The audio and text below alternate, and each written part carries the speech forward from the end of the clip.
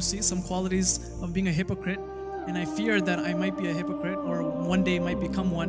What do I do? And subhanAllah, the aspect that you're able to recognize a shortcoming, that's a ni'mah. Isn't it right?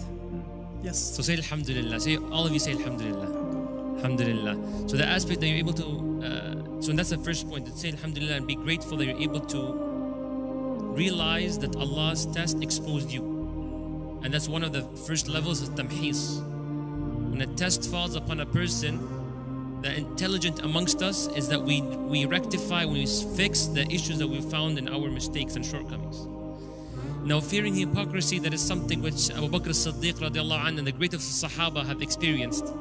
How was that? One of the Sahaba, upon leaving the house of the Prophet sallallahu alaihi wasallam, being reminded of Allah and the Deen and the Akhirah and Jannah and Nar, he went back to his wife and children and started playing with them, and he noticed his iman was not as high as it used to be a few minutes ago. So he said, Nafaqa Handala, you know what, I'm a hypocrite. So as he was walking to the Prophet sallallahu alaihi wasallam, he met Abu Bakr as-Siddiq. Abu Bakr as-Siddiq radiallahu anhu, he asked him, you look, sad, down, what's the matter? He said, I think I'm a hypocrite because of the iman change. It dropped after leaving the Prophet sallallahu alaihi wasallam. Abu Bakr as-Siddiq radiallahu anhu said, you know what, same thing with me. Let's both go, because we both apparently feel hypocrites.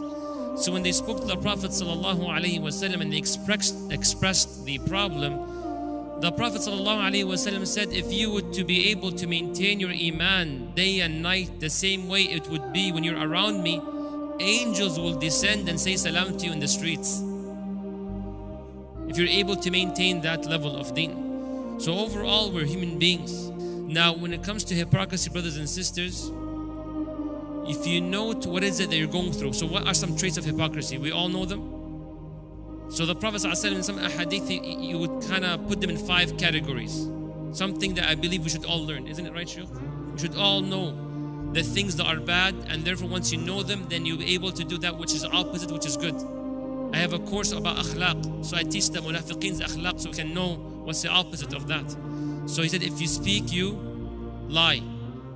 If you make a promise, you break it. If you have a covenant, you breach it. What else? If you're entrusted, you're not trustworthy towards it. إِذَا تُمِنَ خَانٍ. And the last one, إِذَا خَاصْمَ فَجَرٍ. If they get into an argument, the other person turns to be evil in the vulgar language and so on. May Allah protect us from hypocrisy. May Rabbil Alameen. So the bottom line is the following. You sensing that, it's a ni'mah. Since you know it, then try your best to work around it. I ask you by Allah, if you're a person who tends, for example, to curse a lot, okay, إِذَا خَاصْمَ فَجَرٍ. If you're around shuyukh, respected people, don't you notice that that language decreases? Isn't it noticeable?